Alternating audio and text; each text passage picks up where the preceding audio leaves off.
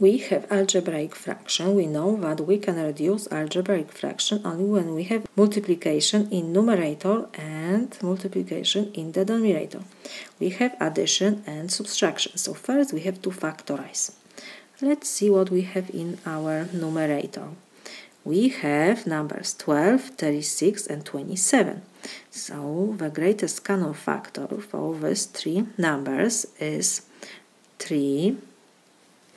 So in parentheses we will have 12 divided by 3 as 4 and x squared we have to copy because 3 times 4x squared is 12x squared. Exactly the same expression which we have at the beginning.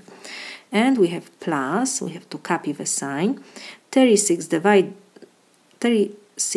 divided by 3 is 12x and 27 divided by 3 is 9. So we have plus 9. And our denominator, what we can do here, we have 16 and 36, so we can factorize 4, and in parentheses we will have 4x squared minus 36 divided by 4 is 9. If you multiply 4 by 4x squared, we will have 16x squared, and 4 times negative 9 is negative 36. It's still the same what we have at the beginning. And this is equal. What else we can do in the numerator? 3 we will copy, and we have 4x squared. So we can rewrite that this is 2x to second power. Let's put this in brackets.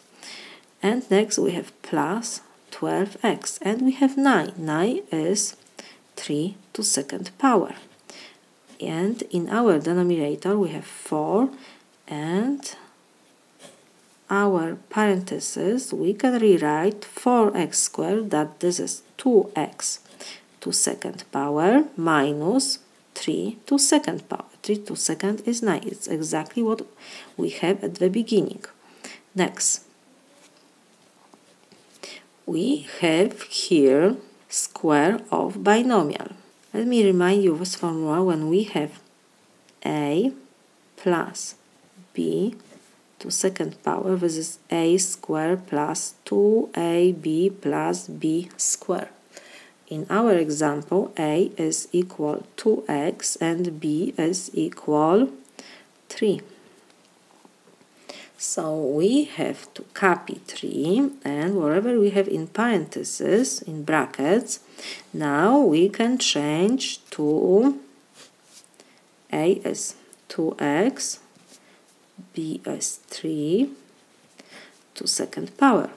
If you raise 2x plus 3 to second power, you will get exactly the same expression which we have at the beginning.